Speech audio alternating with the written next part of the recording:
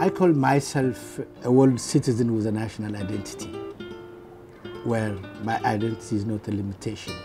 I studied in Belgium, I lived in Europe. My wife is in Ethiopia, so trying to sort out and to join me here.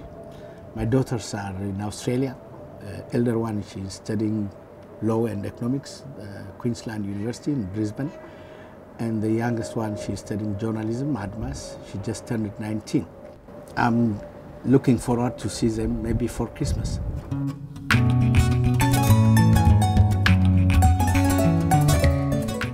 In terms of London, people are more in a hurry than in Africa. When you go out, you see people running, everybody is busy with their telephone. And you see rarely people talking to each other, they talk more to their phone.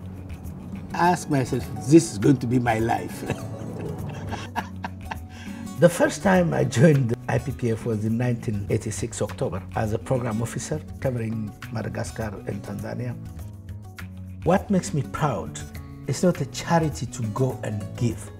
It is building, uniting people who have got different values, who have got different cultural, religious background, nationalities, but coming together because they care about the life of the woman, the child, the adolescents, and all aspects of society interconnected with sexual life. That's what makes me proud.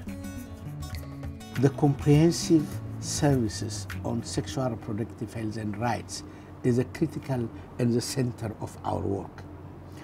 The first thing, naturally, is that you teach adolescents, you provide information about sexuality, the consequences of some acts, the effects, and so on. What are the methods to protect yourself against unwanted pregnancy?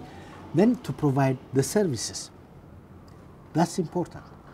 But if it fails, for whatever reason, then somebody should not be a prisoner of that act. There are choices to do abortion services. What I do for the moment is to listen. What do the regions say? What do our partners say? What do our volunteers say?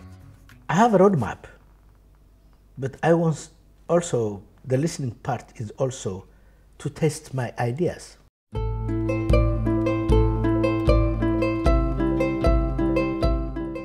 At times I can be confrontational because I want to push to the limit of the validity of my ideas, the acceptance of my ideas.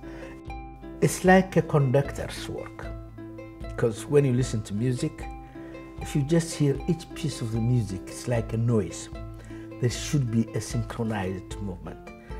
Defining a common purpose, identifying what unites, that's a leadership. You don't come as a savior. You come to build on what you have inherited. In some ways, I see the Olympics, the symbolism of Olympics and what IPPF is. In this sense of coming to peace with the same purpose of enjoying the talent of humanity. That's what Olympics is, and that's what IPPF is.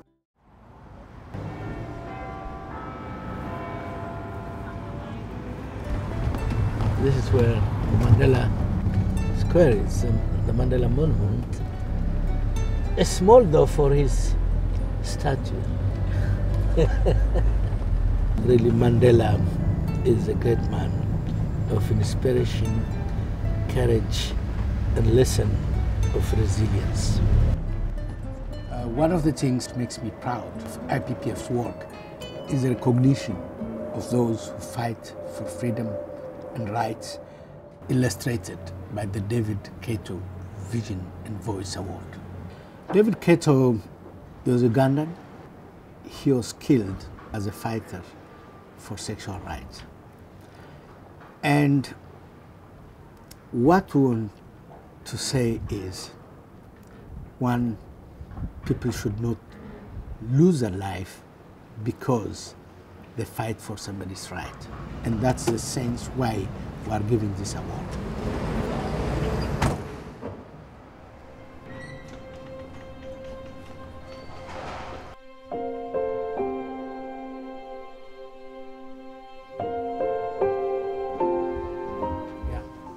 again. And the right of individuals to choose and to practice what they are has to be embodied in the culture of democracy. That culture has to be a universal value by the Universal Human Rights Declaration. Okay? በእያንዳንዱ ቀን እልፍ አላፍ ሰዎች ፍትወታዊ ግንኙነት ያደርጋሉ። ኤድስ ተላላፊ በሽታ እንጂ ወንጀል አይደለም። ጥላቻን እንጂ ኤድስን ወንጀል አናድርግ። So this is quite a changed agenda. So doing what needs to be ongoing, but also planning the future. So the new year is going to be building on what we have inherited and preparing the next phase of action.